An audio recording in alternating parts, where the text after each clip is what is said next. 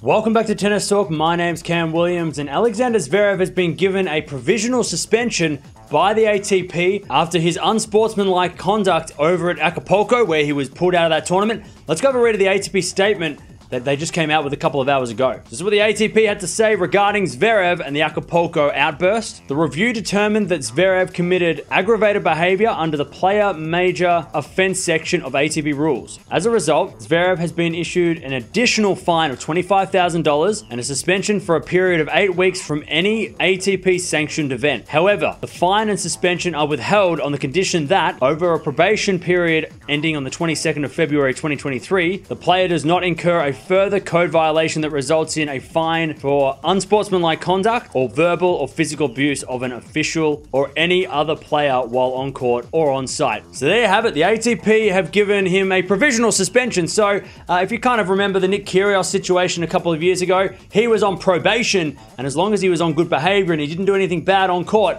there was no suspension. So there's 8 weeks if he messes up again. He also got fined at the time. He obviously lost the points from that tournament that he got pulled out of Acapulco. Lost all his prize money from both the singles and the doubles and got a $40,000 fine. So this is an additional $25,000. So about a total of almost $100,000 lost in money for Zverev, points lost, and now this provisional suspension. Let me know down in the comments below.